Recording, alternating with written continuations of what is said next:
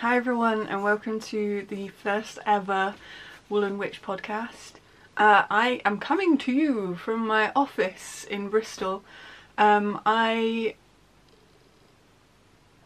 am getting distracted by my cat destroying my plants. No!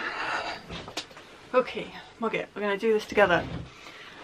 My name is Steph and I run Woollen Wytch, which is an independent yarn and fibre dyeing business in Bristol. This is Mogget. She's a year old and she destroys everything, so I'm gonna have to try and keep her, either chuck her out the room or pin her to me before she destroys my plants and everything in my office. Everything. Joyce. This is what I want to start my first podcast. Okay, Mog. Out you go. Start again. Straighten you guys up. You don't want to be on the wonk. No. Oh God, how do you start these things?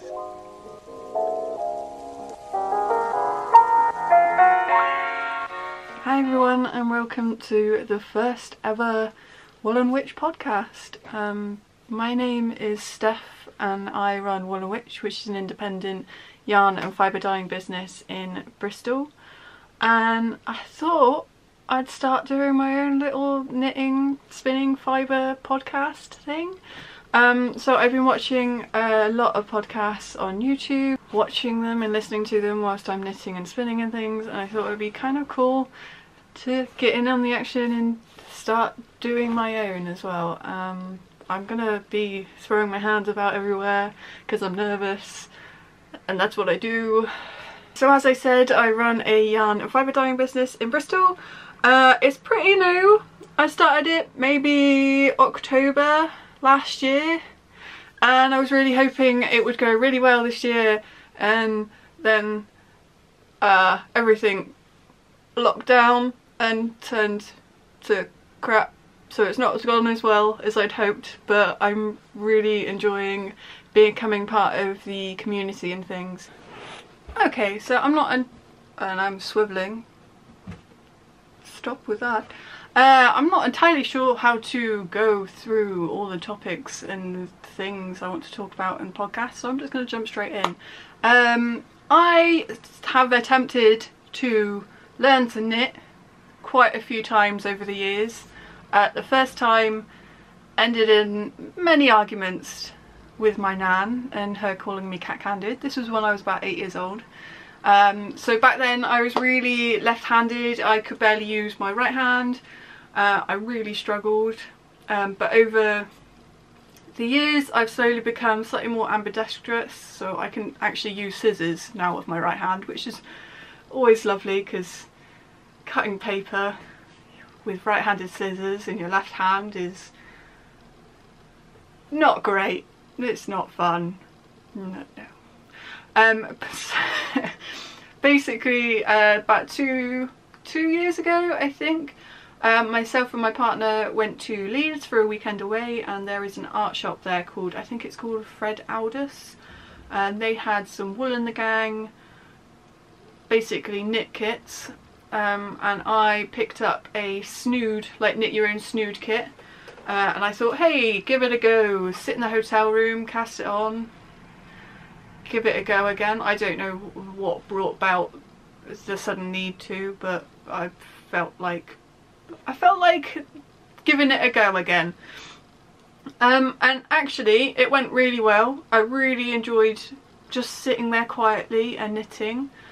By the time we'd got back to Bristol, on the car ride home, I managed to knit myself a nice little snood. So that was this one. That was about two years ago, so it's lovely, soft, if it decides to focus, there we go, soft, super chunky yarn. The pattern's alright. I find this twist bit kind of uncomfortable and annoying to wear. So from that I decided to knit myself another one, slightly different. I changed the pattern slightly differently as I was going along, and then I came up with this one. So I still had a little bit of the yarn left over from the kit, not a lot, enough to do sort of half a snood, and then I had some hand dyed, hand spun, sort of thick and thin chunky yarn that I spun myself. So about 10 years ago, back at university, I taught myself to spin yarn from a project I was doing at university. So I studied drawing and applied art at uni, which is basically the slightly more craftier side of art. And during the project it was to do with generation lost. So I took that to mean like the skills and the crafts throughout the generations being lost and not being passed down. One of those was knitting. But of course I tried it, didn't work, so instead I kind of sidestepped over to teach myself to spin yarn, and I really enjoyed it, and over the last sort of 10 years or so I've still been spinning. But I've had all of this yarn and nothing to do with it because I couldn't knit. So because of the snood and the very successfulness of the snood, I decided to mix the two together and actually use some of my yarn that I've had sat in my stash for ages. So this one was changed up. It didn't have the twist in it. I just sewed it together as it was, but as I was going round, I don't know if you can see, I sort of increased it in the middle. I found it wasn't quite wide enough to sit comfortably on my neck and to cover kind of the back of my neck with t-shirts and things, so I decided to widen it out. I'll pop it on and show you. So this one is nice and tall, but the way I increased the rows, it meant that you could still fold it over and you get the double thickness, but it would still kind of lay flat as well. So underneath t-shirts and things I didn't have a cold neck, which I quite liked. And then because I loved knitting these so much, I then basically everyone that Christmas got a snood. Yeah, I haven't actually seen anyone wear the snoods that I knitted for them, but I enjoyed making them. I'm sure that's the main part, right, of giving handmade gifts. I enjoyed making them. I gave them to them. They did not wear them. I don't care, I enjoyed making them. And then from that, I kind of caught the bug on knitting. I really enjoyed it. So I decided to challenge myself from there and kind of stepped up the game and went into knitting in the round and went to the next part. I mean, if you've got a scarf, the next logical step is a hat. So I knitted a few of these ones. These are they're just simple ones that I changed colour halfway through. So these weren't hand spun or anything, they're just standard like commercial yarn that I bought from Lovecrafts. Yes, it's a simple, nice little pattern, but it meant that I was just still learning different techniques. So I learnt to like knit in the round on this one, and then actually decrease like the rows as I was going up, which was quite nice. And it's a really comfortable hat. I really like it anyway, I still wear it. And then this year I turned 30 in June, and I set myself the challenge to knit myself an actual full garment rather than accessories. I wanted to stay with the kind of slightly chunkier yarn, so I went with some super chunky, and I managed to find a designer called Aston, I think.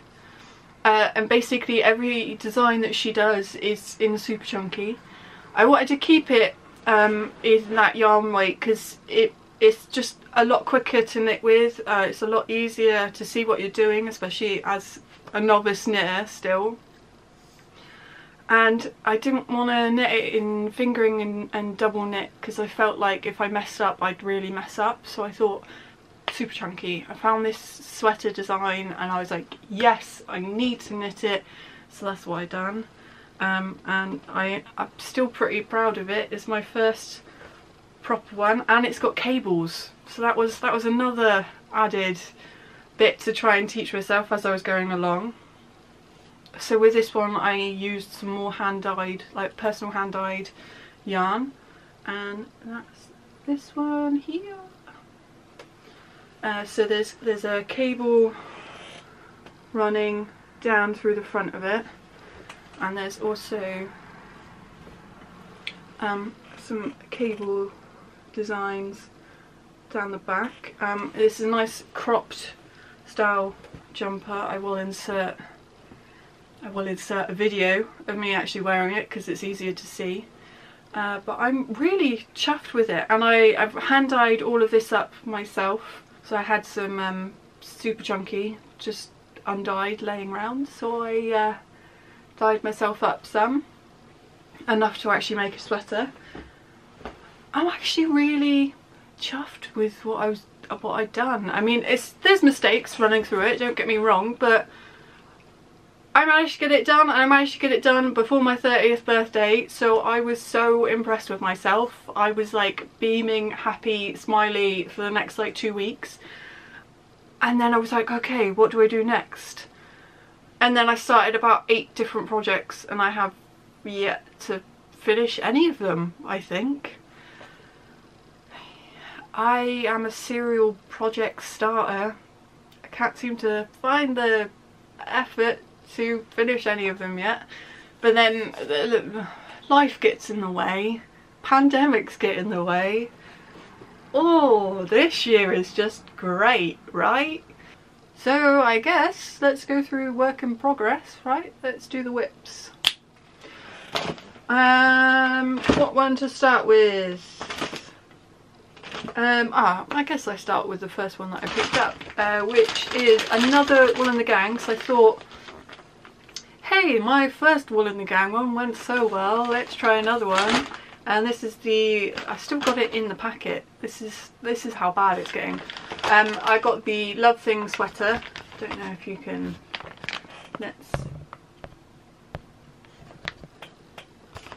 so this is the Love Thing sweater.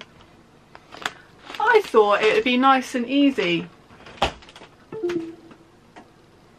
My computer disagrees. I disagree.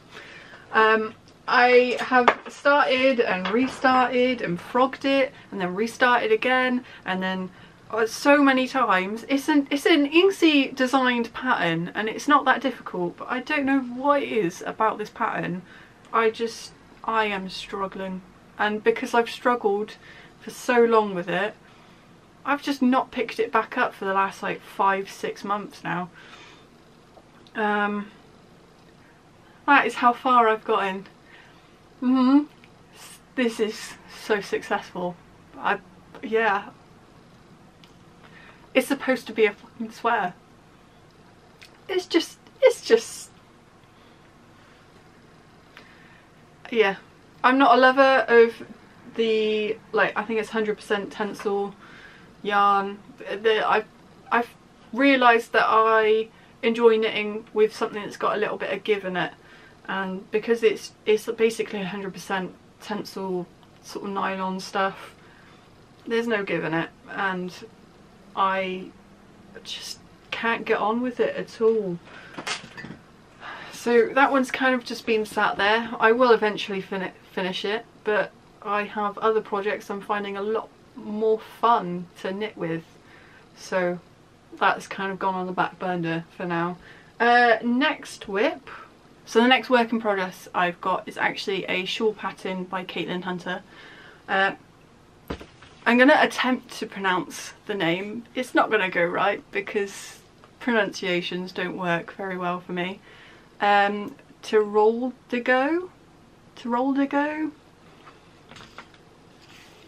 That's how it's spelt. There we go. That's how it's spelt, and that's what it should look like. Really enjoying knitting it. I'm trying to do projects where I can learn like a new technique through it. Trying to do techniques on just like a swatch gauge and stuff I just find really boring, and I get bored halfway through doing it and then just put it to one side. Whereas if I try and do it in a project, I feel a bit more motivated to do it because I've got to finish the project. So with this shawl pattern, I've been essentially teaching myself lace work, but also colour work as well. So far I have kind of a little mini triangle pattern thing going on. I've been using my own like personal hand-dyed stuff, so these are actually available in my shop. So just have a try and get the camera to focus on it. That'd be the next thing. There we go. So I started off in this sort of purple colour, which is called Ruby Falls. So it's like purples and there's some like reds and stuff going through it, and then into this sort of creamy paler striped one. So there's pinks and reds and like greys, which worked really well. And then I've gone into this brand new colourway which I'm releasing this weekend, which is called Karen M, which is inspired by Sarah J Maas's book Throne of Glass. It's such a good book series. If you haven't read it, I really recommend it. And it's a nice easy read as well, because it's a young adult series, but it's so good, so good. You get obsessed by it, I swear. So I had to do a colourway kind of inspired by it. And then I've gone up into my first bit of colour work. So this bit along here is the new section. I've had to put myself a lifeline in because I've keep getting it wrong and having to frog back, and it's just a lot easier if I put a lifeline in. And you can kind of see the difference. Not really, not as much. There's not as much contrast in colours as I'd like, but I'm carrying on with it anyway. I'm about halfway through the colourwork section. I'm enjoying it, but it does get a little bit confusing. Does get a little bit confusing with all the floats running along the back, but that's colour work, I guess. I've had to start it a few times just because I get confused, especially with like yarn over and then switching the colours and everything, but I'm getting the hang of it. I think I've pretty much understood it now. I feel a bit more confident with colour work. I'm really enjoying this pattern. I don't know, it's looking really pretty. I think it should make a really nice shawl at the end of it that I will actually wear, which is nice. It's what you want when you're spending hours knitting. Actually use the project at the end. I have my progress keeper on it, so that one I started here 2 days ago. So I've knitted a lot and then I've had to frog it because it's gone slightly wrong, and I've started again, but there's that one. And if you're interested, the stitch marker I've got on it,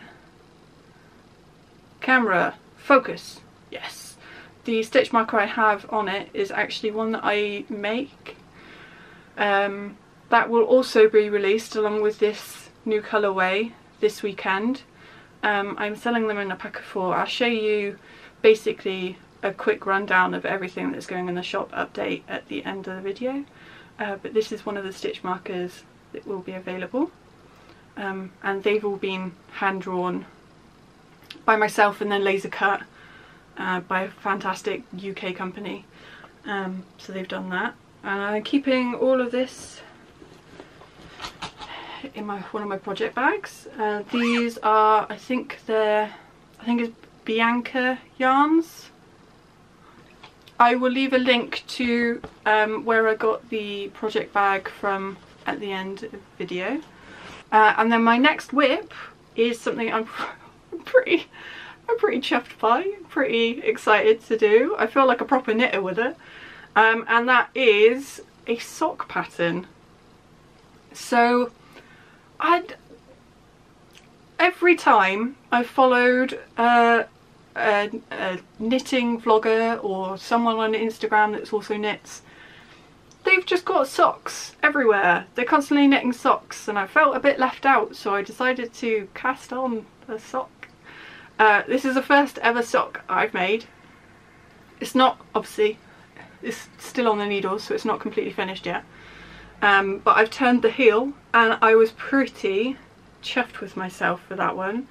I'm following a video by the Crazy Sock Lady on YouTube, which I will leave a link in the description. And it's going really well. I've realised that I'm a very tight knitter. I turned the heel and then tried on the sock, still on the needles, and it's very tight. There's not a lot of give in it. I'm trying to, as I'm going down through the tail, I'm trying to loosen up a bit, and then I hope that when I block it, it sort of even out some of the stitches and maybe loosen it off. But this is only the first sock though, so I'm hoping the sister sock, when I get round to knitting it, will be a lot looser and a lot better. But I mean, this is the first attempt. It's going pretty well. Turning the heel was definitely an experience. I struggled with a little bit, but the instructions on the video are amazing, and I'm really enjoying it. It's been great just sitting down in front of the TV and just whacking out a few rows, and then it just coming along in front of my eyes. Like, this is the thing with all the big projects, they take so long that you can't really see what's going on until they're like finished. Whereas this is just jumping ahead. I didn't start this too long ago. I mean, look at the progress keeper was on before I put the progress keeper on last week, and I've already turned the heel and got like halfway down through the foot. So I'm doing well. I'm really enjoying it. So the yarn from this one was from Harbour Crochet, and I believe she's changed her name to the Indie Yarn Club now. She used to sell crochet sock kits, which I bought, but I really struggled to understand crochet again. I haven't done it for years and years, so I thought, screw it, I'm still going to use the yarn, I will knit with it instead. So I don't know if you can see, there we go. It's this gorgeous like pinks with blues and reds and some like white patches running through it, along with like contrasting heel and cuff, which is in like neon yellow. I think they're going to be an awesome pair of socks once I finish them. I'm hoping this one will be finished by sort of the end of the week, and then I can start on the next one and actually get them done. You'll notice my progress keeper is another one. Let's do it the right way. Is another one of my designs on there, so that's quite cool. I have a few other projects, but I don't have them in front of me, and to be honest, I like cast them on and I haven't done any rows, so I'm not really, there's no point showing you them. No point at all. With the whole knitting thing, I've kind of gone on one track down with loads of knitting, so I haven't really been spinning anything recently. I have stuff still on the bobbin that I need to ply up, but I just haven't got round to like plying it. So that might be in next time's podcast. What else to share? I've done finished objects. I've done whips. Maybe it's the shop update stuff.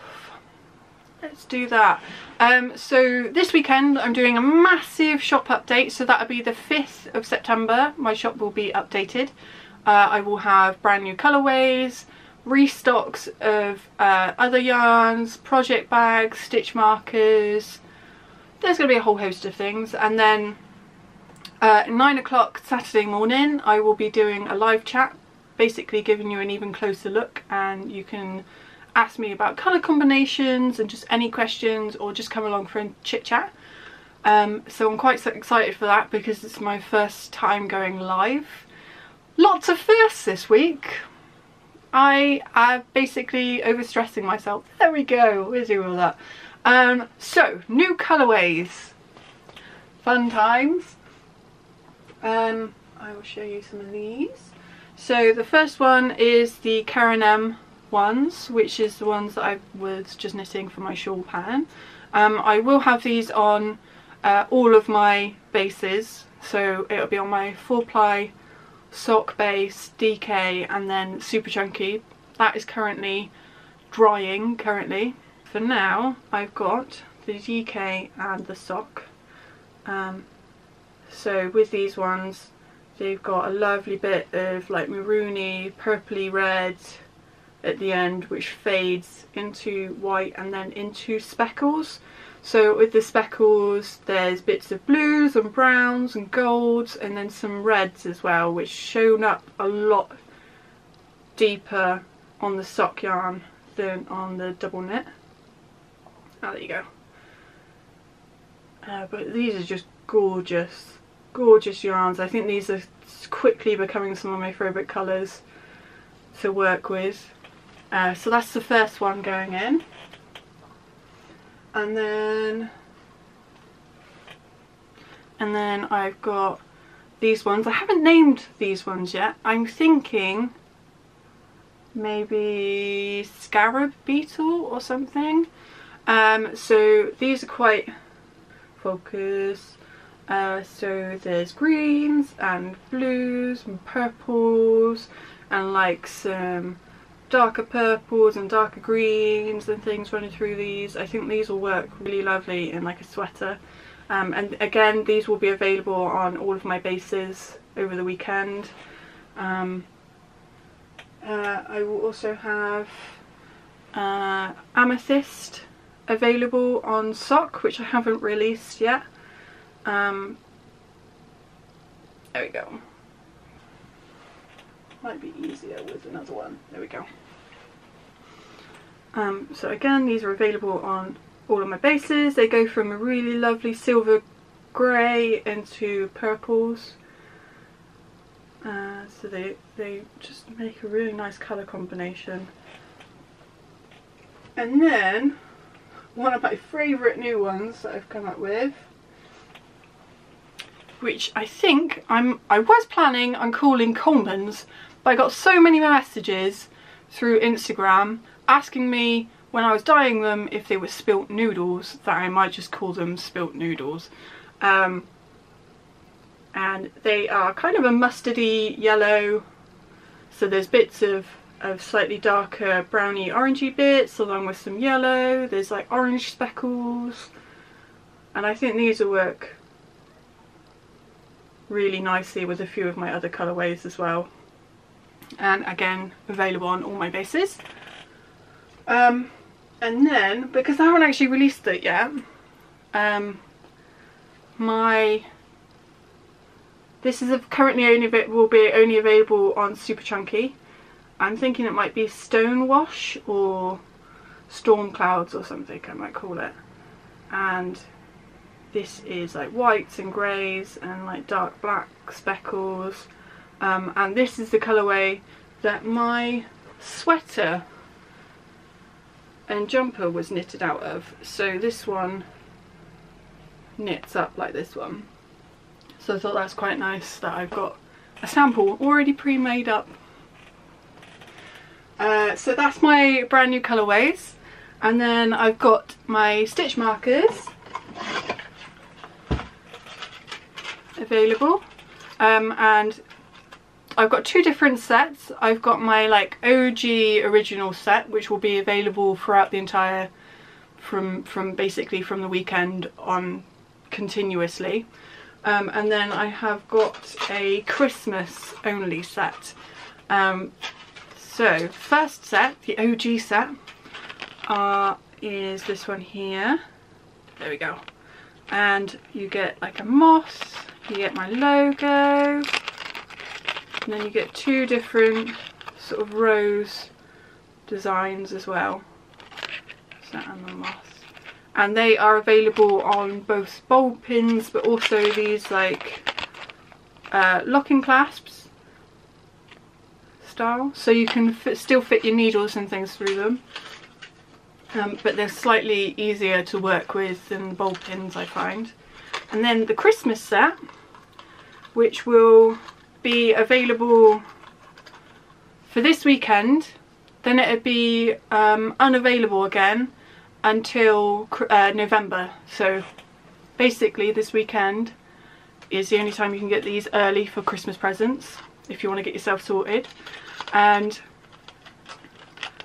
these 4 designs. So again you get the logo, you get some mistletoe, you get some like mountain range, and my personal favourite, you get a little deer with a heart on its butt. It's my favourite.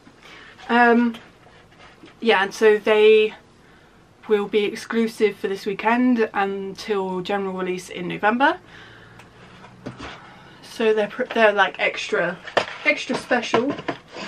All of them have been hand drawn by me and then laser cut in the UK. So they're pretty close to my heart because I spent hours drawing them all out. So I'm hoping you guys like them. And then I have got project bags, which I don't have next to me because I'm unorganised.